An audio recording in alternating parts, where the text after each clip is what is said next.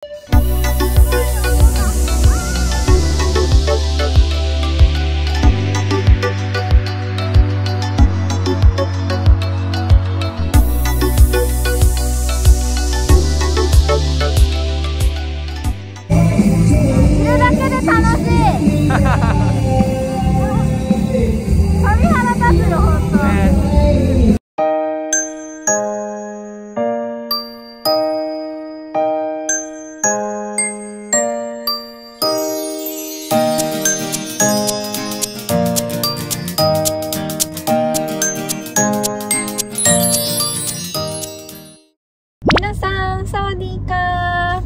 ワディーカー。今日はですね、ちょっとタイムリーな話題で、今開催されてるパタヤミュージックフェスティバルの様子を見に行こうと思います。イエーイ。ずれちゃった。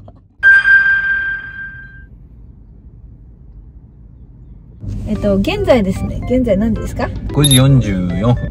現在5時44分。すごい人らしいのと、すごいなんか混んでるって聞いてるから、注目度は高いイベントだよね。まあ今後行きたい人のためにもね、様子を届けてね、まあ行く行かないはみんな自己判断じゃん。確かにね。ただだからたどり着けないかもしれないから、今のうちちょっとマスクをちょっと入れとこうという。そうね。渋滞で身動き取れんくなる前に。じゃあ渋滞に突っ込みに行きましょう。やってやるか。怖っ。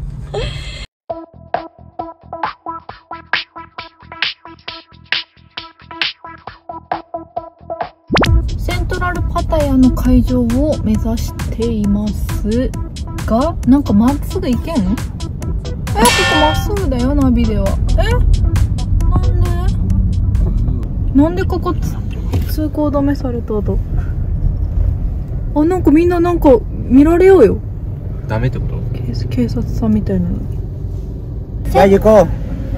セントラルミュージックフェスティバル？ Park here, parking. Outside. You walk inside. Walk inside. Yeah. Thank you.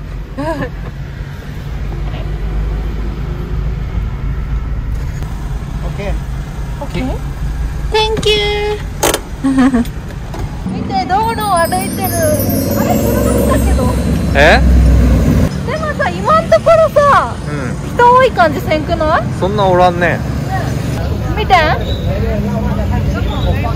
らにあれシャットダウンしてある、向こう側。歩いていけるのかな？歩いてはいいんやない。ありがとうございます。日本語だった。マジ？やっぱもう完全にここが遊歩道。なんていうんだっけ、こういうの。完璧なね。完全なウォーキングストリートになりました。ここビーチ通り来ましたよ。お、すごい、なんか落としてる。現在6時10分。はい。なんかすごいよ、盛り上がってない？本当やね。あっちステージよ、多分。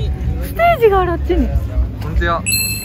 やば。パタヤミュージックフェスティバル。フェスティバルって書いてある。ほら、ヒルちゃんがここにある。いつもこの道すごいさ、車でさ、確かに歩けないよね。歩くところじゃないね。あそこなんかスケジュール行こう。ウィーク1からウィーク4まであるから、めっちゃあるみたい。それがわかるだけ。多分アーティストとか書いてあるんじゃない？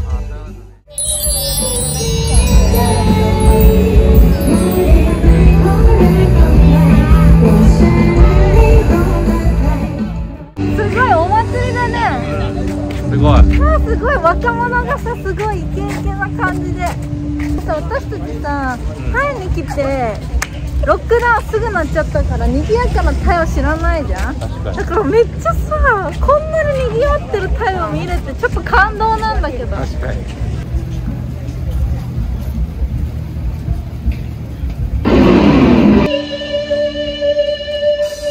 ごい音が。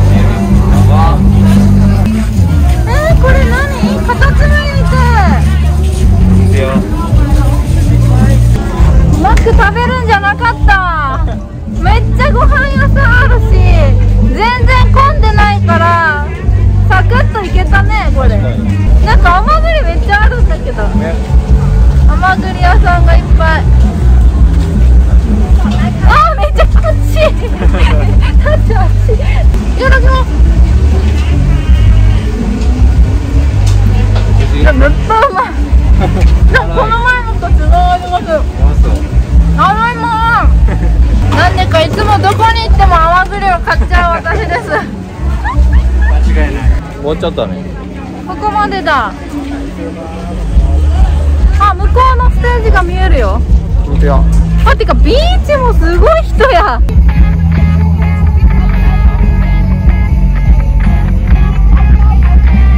このビーチ沿いにステージが3カ所見える。奥に手前が1個ある。ここが、ここ1個と、ここ多分もう1個だよ。そうね、そうね。そこがこっち側反対サイドに来て、向こう。そうやね。あれも1個だよね。来週になったらまだ違う場所に行っちゃうんだよ。パタヤだけど、パタヤの中でもこうやって動くみたいな感じで言ってた。面白いね。すごいね。こんなさ、1ヶ月ぐらいある大規模なお祭りなんて初めてだもんね。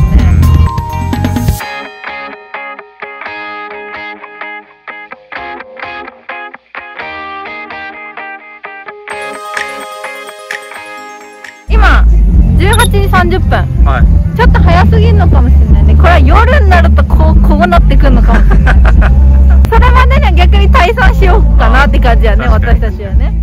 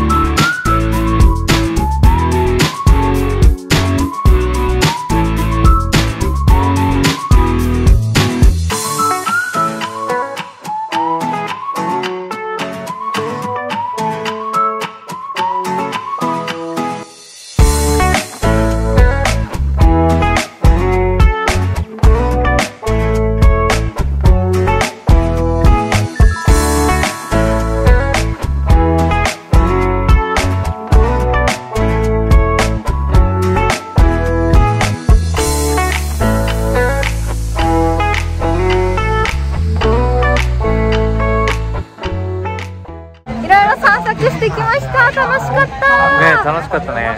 いや、これね、結構雰囲気味わいに来るだけでも楽しいかもしれません。まだ12月までね、あるからぜひ行ってみてください。ではこの後は皆さんにお知らせがあります。はい。チャンネル登録数2万人記念に作ったたっちゃんなっちゃんオリジナル T シャツの販売が決定しました。皆さん買いたいというね、温かいお言葉ありがとうございました。ありがとうございます。日本でもタイでも買えるようにしてますが、限定で100枚とさせていただきます。詳しくはたっちゃんなっちゃんのインスタグラムをご覧ください。そしてついでに来週の予告です。皆さん今私たちはどこに来てるでしょうか。来週はパタヤで初めてのルーフトッパーです。来週も見てね。チラバイバイ。